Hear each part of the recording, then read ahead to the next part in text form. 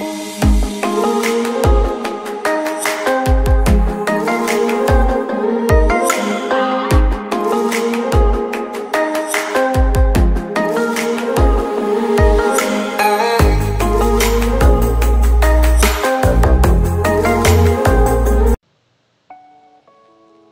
guys, welcome to my channel, and today we are going to learn about the execution flow of a React.js application. So right now I'm going to select a React.js application. First of all, run this application in CMD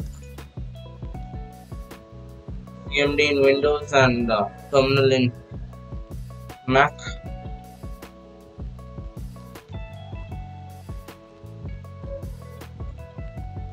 If you guys do not know how to run an React.js application, it's not a problem because I have already explained it in my previous videos.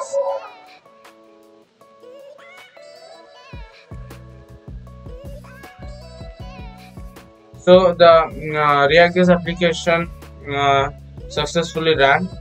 Right now, this is the home page of the React.js application that I have run. Now, if we go into the codes, like from where this everything starts, so it's from the index. I'm going to open up this in the text pad. Text pad is a good editing tool. So right now here, these are the imports. So when I'm typing npm install, all these imports are installing the required libraries. Then is going towards app, that is here. Let me open the app file. So it comes here. These are the imports, and this is the place where the URL of every click, like of every page, is built. That is for the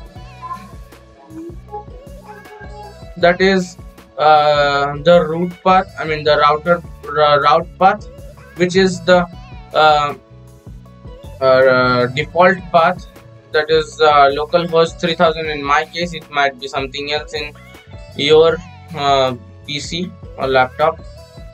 So it works in the way like, as this is the default one, so our default page is the global home page. That is, right now we are in the global home page, that is the default page. Now if we now for the login pages, registration pages, the URL is basically the route path and then /gts/login or /gts/register. So I would like to show it to you. Copy this, open a new tab. So localhost 3000 is my route path, default route path, and I type /gts/login, and now I'm in the login page. So this is how the URL works basically. Now when as right now we are in the global home page, I will take you to the codes of the global home page. That is, it goes to the pages, common, and here the global home page. So right now we are over here. So these are the imports. These and the following are the HTML tags. HTML tags for the properties of the page. Like it includes the color, the background color, the font of all the text available in the page. Now coming to the buttons, let's talk about some the function of buttons. So here, let's take the register button right now. So this is the button. So what happens when we click it? So right now over here, the register button is right here. This is the register button. You can see register button.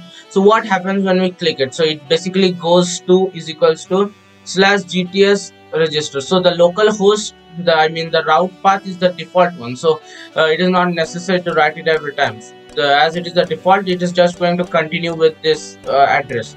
So now I'll show you by clicking it, and right now you can see this is the route path, localhost 3000, and then the rest of the URL as given, gts/register. Now this is the pay. Now as soon as we click it, we go into the register page, I mean the registration page. Here these are the imports. Again, right now you can see this page is divided into three parts. So the header, body, and the footer. So right now this blue color at the top is the header, this part is the footer, I mean the body, and this is the footer. Now let's look into the header. What is the header? So let me just open the header component right now to explain you.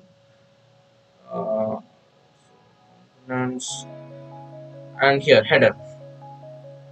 So in header right now, these are the imports, and the buttons such as login, logout, register are dynamically added.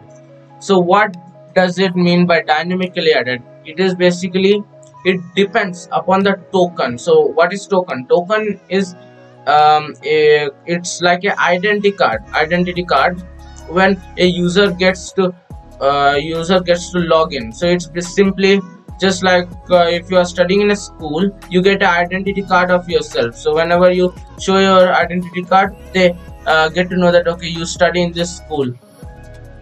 So similarly, these buttons depend upon the tokens. So right now, for example, if you are in an if you are new to a website, you can see the button called register and login. So if you have a account already, you would basically click on login and enter your account, and if you do not have, you would click on register. But once you are inside your account, obviously they are not going to show you register again or login.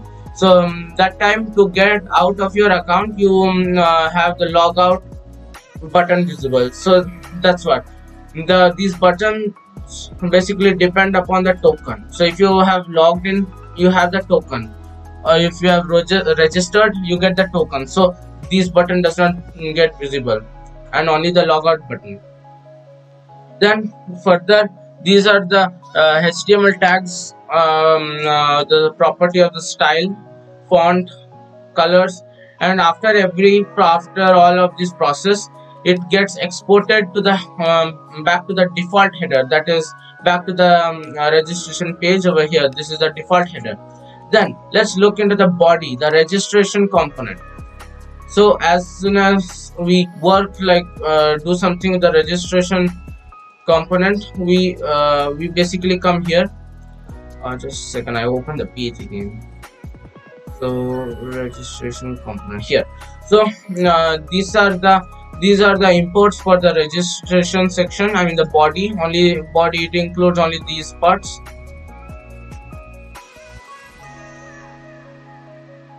Then coming down, so these are all the imports.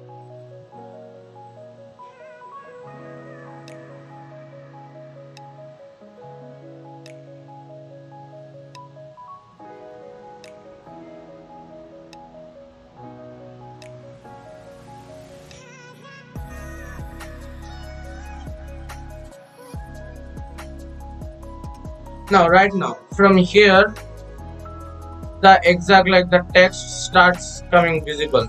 So right now this is the text box that you can see in the left corner, that is over here. So these are the contents, like these are the contents which are in the text box. Then we have got the text boxes with the ID, email, class name from control, then the placeholder. So what is a placeholder? Placeholder is basically a demo or a sample to make the user understand about what needs to be written in the text box.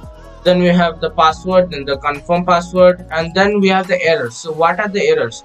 What errors are basically the messages that are visible to us when we do some mistake. Let's say if I don't type a valid email, write kind of 2 to 3 letters and let it go, we have a error showing us, saying us to write a valid email ID. Similarly, if the password is not strong enough, we get an error of writing a secure and strong password. So that's how it works. Like in the confirm password, they are requesting me to confirm the password. So those are the errors that we have added. Then we have got the checkboxes. The checkboxes, these ones down here, I mean the right corner.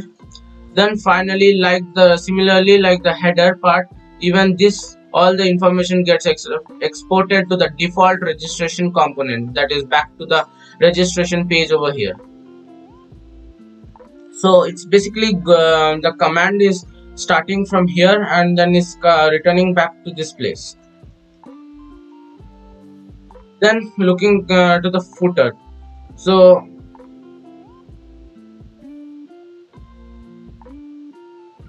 open the footer file.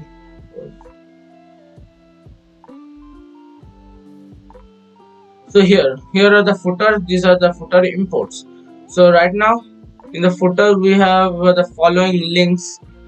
We have 4 columns of links. One is service by location, popular searches, more on GTS platform, contact us. Right now over here you can see this is the first column link. First column service by location, then the second column popular services, then more on GTS platform, and the last one contact us. And we have got the rest of the details down these lines. These are the HTML tags about what color and what font, and then similarly even this is also getting exported back to the registration page. So this is what is the flow of a React.js application. Hope you have understood the flow, the execution flow, and if you have liked it, do hit the like button. Let's meet you in the next video. Goodbye.